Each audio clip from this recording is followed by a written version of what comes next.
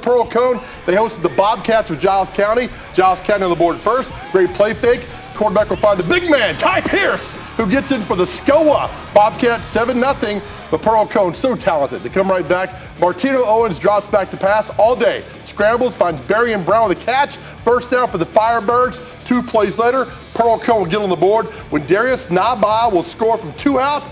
That'll tie the game at 7. Pearl Cohn holds on. They win 28-21. They advance to the semis next Friday. They host Covington. Wow, all right.